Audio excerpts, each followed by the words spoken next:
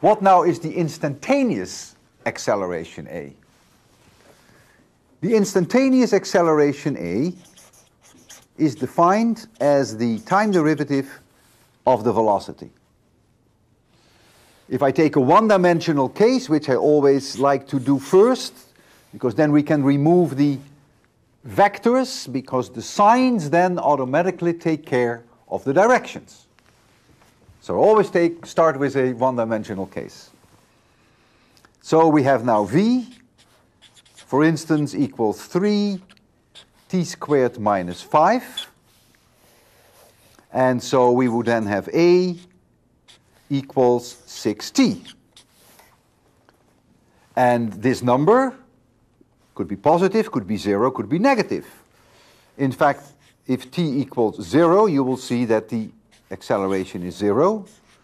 If t is larger than 0, for positive numbers, the acceleration is positive. And for negative numbers of t, smaller than 0, the acceleration is negative. And so the signs here automatically take care of the direction. For values lower than 0, times lower than 0, the acceleration is in the minus x direction. For values larger than 0, the acceleration is in the positive direction. Wonderful advantage of one-dimensional situations. Now, let's turn to a more complicated situation, the three-dimensional situation. 3D.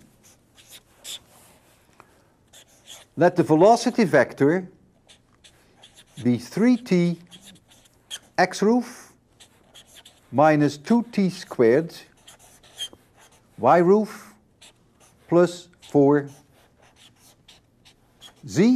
and distances are always in meters and times always in seconds. The components of the velocity in the x direction and in the y direction are time dependent, but this component in the z direction is not time dependent.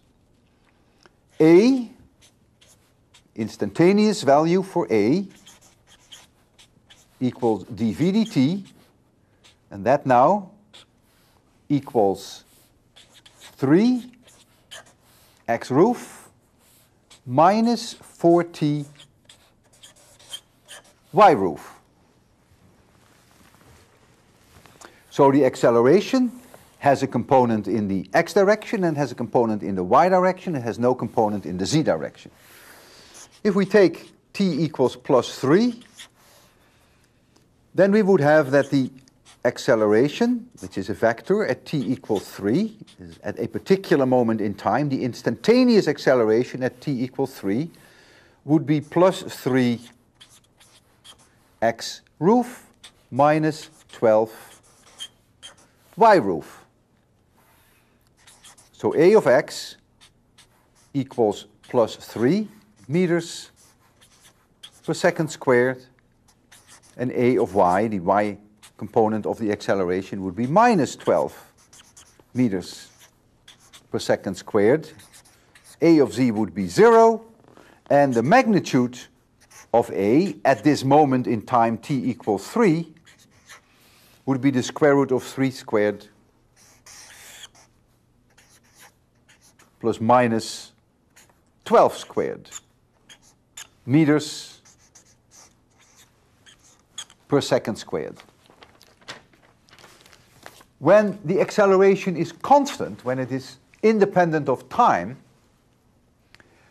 the time averaged acceleration between any moments in time is exactly the same as the instantaneous acceleration at any moment in time that you choose.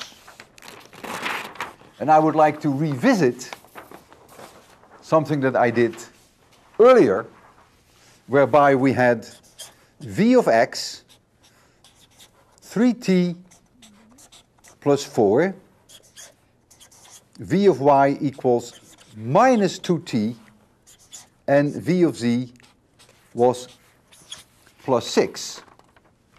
We calculated the average acceleration between time t equals 1 and time t equals 4.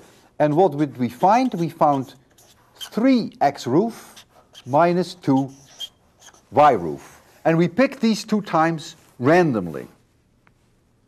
Now, let's calculate the instantaneous acceleration A, which is dv dt. A of x equals plus 3. A of y equals minus 2. A of z equals 0. So what is the instantaneous acceleration at any moment in time? That is plus 3 x roof minus 2 y roof. And so you see that the instantaneous acceleration is independent of time, so the acceleration is constant. It doesn't change in time.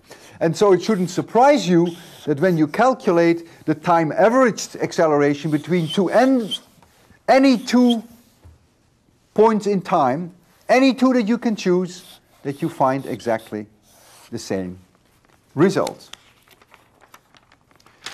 We will often encounter situations in Newtonian mechanics whereby we have a constant acceleration.